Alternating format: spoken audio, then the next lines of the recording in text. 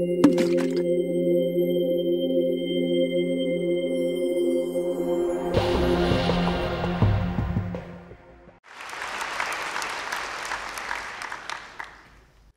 work and passion for water was born along with me in a small town at the tip of the Nile Delta, a green dot in the vast Sahara Desert.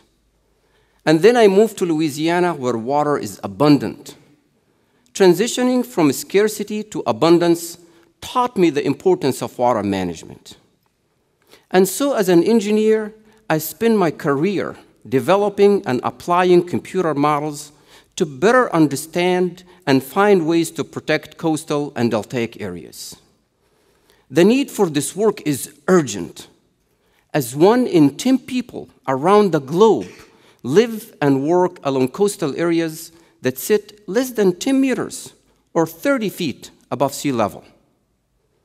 And this number is expected to grow in the future, especially in developing countries. But these areas are facing a host of challenges. They are battling against sea level rise, shoreline erosion by waves and storms, and subsidence, a term used to describe land sinking. They are also facing human-driven alterations, new farming technologies, levee systems, dredging, and navigation improvements. While these human alterations provide great benefits to people, through better trade, more food production, and healthier economies, they come at a cost. The changes we are making to the natural systems are upsetting the balance needed for them to thrive. These amazing natural systems are collapsing in front of us. We are spinning our wheels, not finding solutions to preserve them for generations to come because of our inability to find an acceptable compromise. The problems start with preconceived notions. Engineers cannot grasp the human implications of projects. They are basically narrow-minded robots that eat gravel for breakfast. Social scientists live in the cloud and practice voodoo science and don't contribute to solving real problems. Technical experts live in an ivory tower, disconnected from on-the-ground problems. Engaging the public is a waste of time and unnecessary distraction. All these opinions have been expressed to me at some point, and they are all wrong. I know this because as an engineer, this is how I was educated. But these views are preventing the communities, the scientists, and the decision makers from effectively tackling the real problems facing our coasts and our deltas.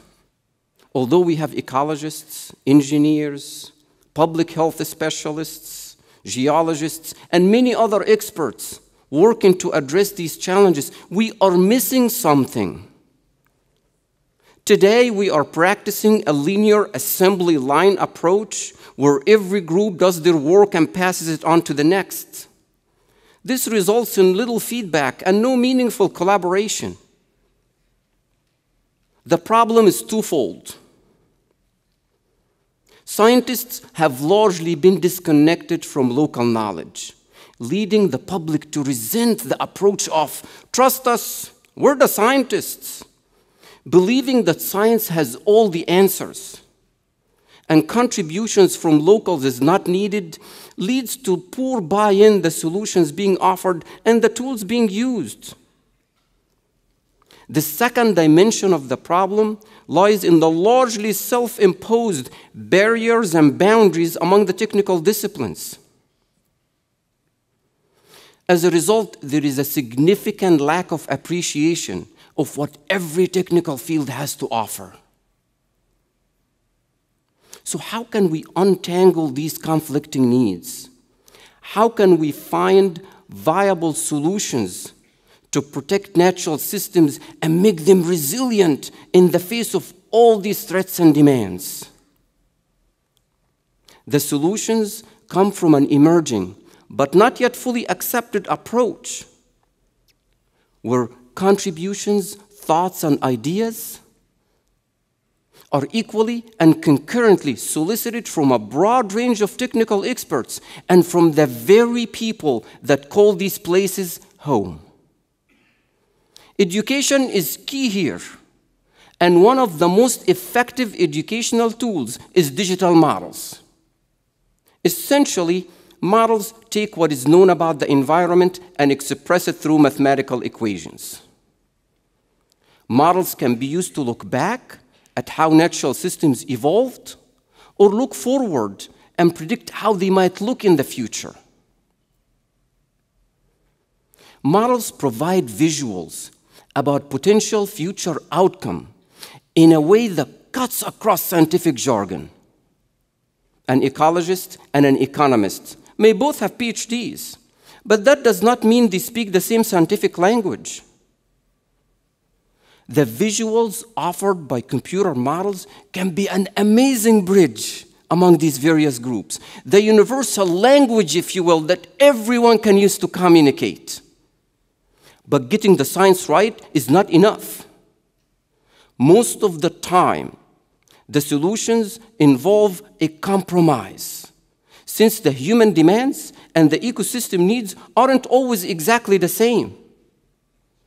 For example, an ecological solution may point to the need to create marsh to offset land loss.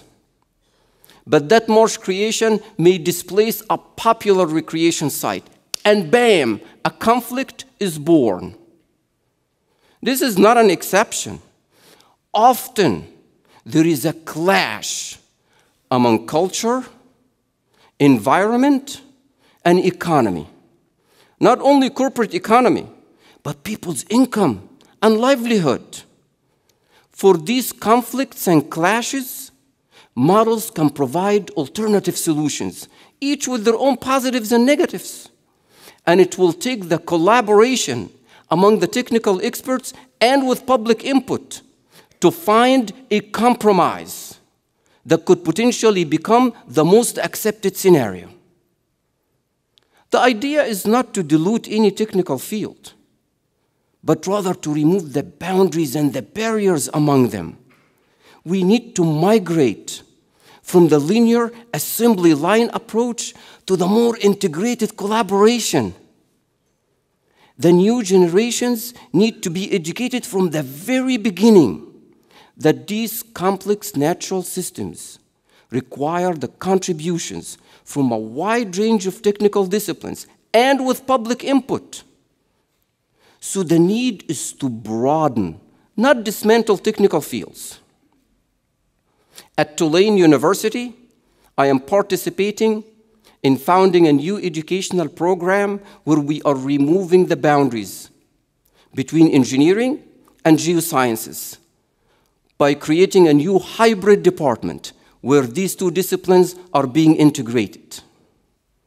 At the Water Institute of the Gulf, here in Baton Rouge, jointly with LSU River Center and the State of Louisiana Coastal Authority, I am collaborating with colleagues from a broad spectrum of backgrounds to develop a participatory modeling concept in which community members can engage and make adjustments to models and visualize the outcome of their ideas in near real time. This is a significant shift from the decades-old approach where science is being used to develop a plan and then giving people a few minutes at a meeting to react to it. This shift is necessary if we are going to find solutions to recognize the reality that coastal and deltaic areas are occupied spaces, not pristine sandboxes that can be rearranged at will. What I ultimately wish to hear are three statements.